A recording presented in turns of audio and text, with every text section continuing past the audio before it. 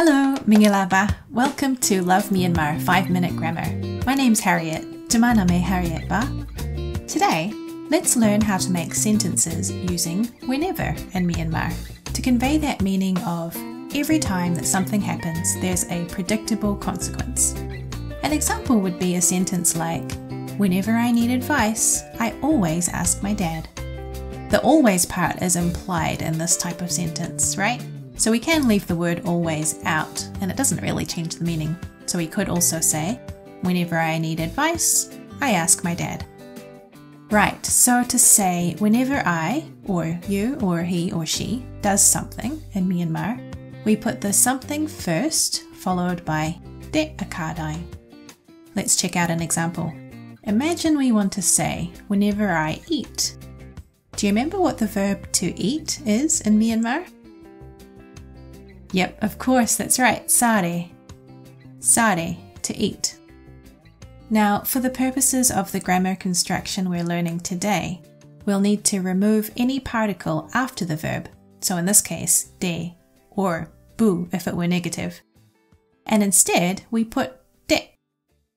So actually, maybe an easier way to think of it is we just take the base verb, in this case, sa, and stick it to the front of de akadai.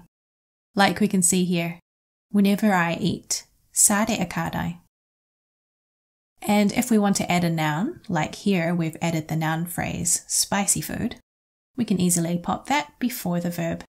Whenever I eat spicy food, asat sare akadai. Yeah, you're right, there's no word for food there. In Myanmar, we don't need to add the word food like we would in English. We can just say, whenever I eat spicy, asat sare akadai.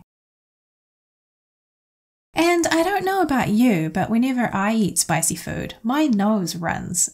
So shall we try that sentence out so we can see how a full sentence would look?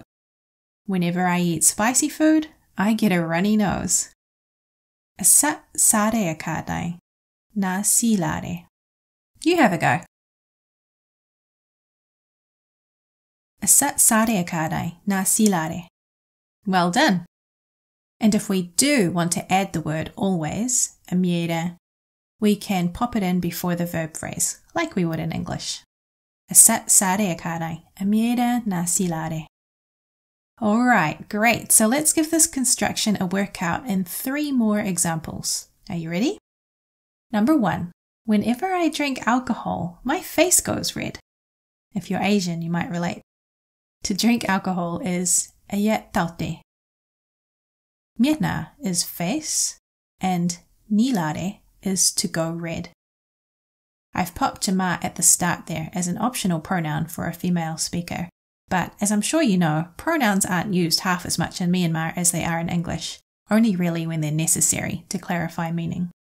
So, can you work out what the whole sentence might look like? Okay, here we go. Jama ayet taute akadai. Miena nilare. Fantastic. Right, number 2. Whenever I feel sad, I want to eat potato chips and ice cream. I don't think you have to be Asian to relate to that.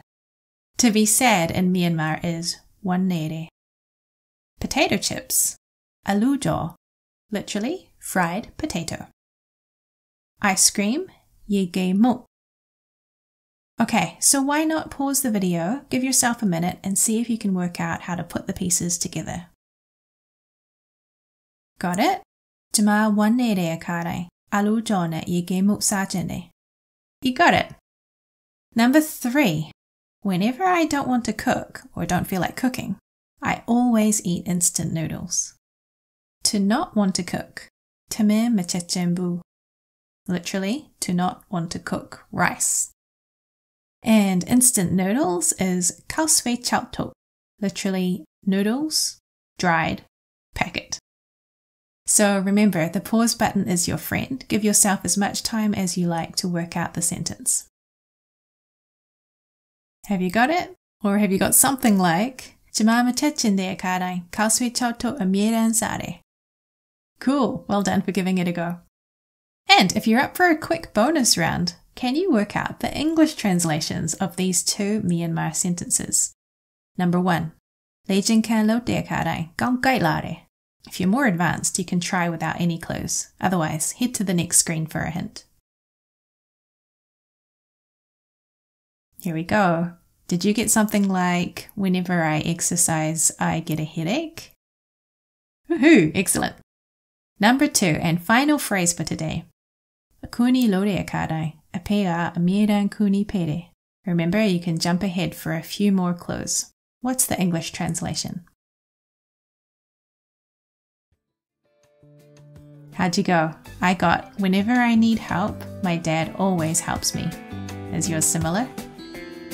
Woo, good job on the Myanmar grammar today. I'll pop a few more example sentences in the video description for you to check out and have for your reference. If you can make and practice saying some of your own example sentences using this structure, that'll really help with retention too. Keep up your great learning. Catch you in the next video. Ta-ta!